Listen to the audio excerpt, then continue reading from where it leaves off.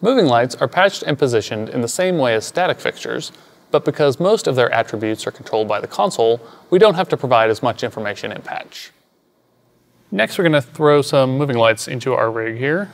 So let's grab channels 101 through 105, and in our patch section, those are going to be type of solar frame theaters.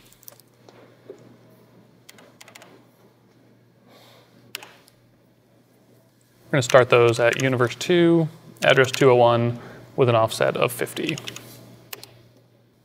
Now in the augmented section, we're going to give them some position information. Let's change our camera back to our home position so we can see those come in. Like we did with our static fixtures, we want to spread these out across a pipe. And I'm going to show you how to do that all on one command line. So go ahead and press position. And I know that these fixtures are spread evenly across the pipe between 19 feet on either side of center. So we're going to start with -19 slash. This position is 29 feet downstage of our origin, so that's going to be -29. And the height of that pipe is 34 feet, so our Z dimension will be 34 feet. I'm going to go ahead and press through. And the X dimension is going to be +19 here. So we're spreading those between negative and +19 feet from center. Now the Y and the Z dimension want to remain the same. We're not spreading them across those. So we do need to enter those again here as -29 and 34. So we're only going to be spreading the X value. Press enter. And then in our model, let's go ahead and zoom out a bit.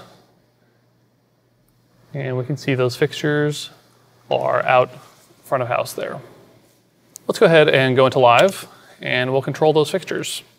So I can select last and turn them on. As a reminder, anything that comes on in patch is simply a function to assist you with configuration. It is not actually turning on that fixture in your rig. So now that we're out in live, we've got those turned on. I can tilt those up on stage. We'll zoom those out a bit. Drop in a gobo. Sharpen that up. And maybe we add some cyan.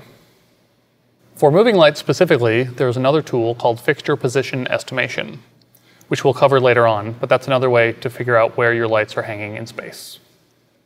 If you patch a fixture that is not in the augmented library, we will give you a generic fixture model that is close to the one you're patching.